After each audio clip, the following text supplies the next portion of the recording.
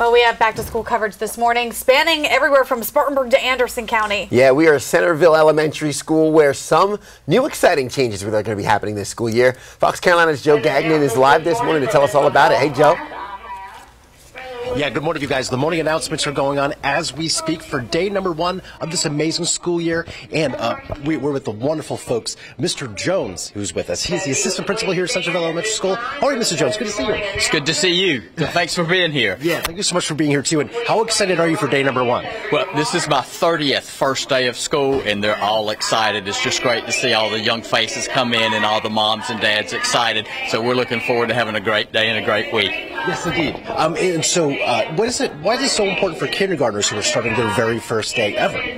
What's so important? Well, to make sure that they get off to a good start and that they feel comfortable and safe and learn the routines, and so that they can feel comfortable and do their best. Okay. And this is your first year here, is that right? This is my first year at Centerville, yes. Yes, and how excited are you to start your brand new career at this school?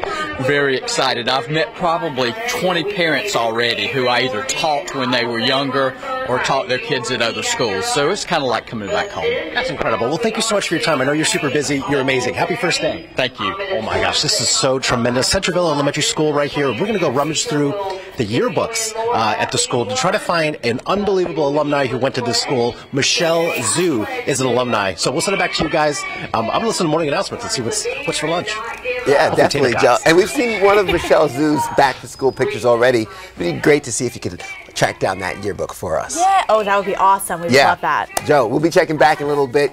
Finish off those morning announcements. Let us know what to expect.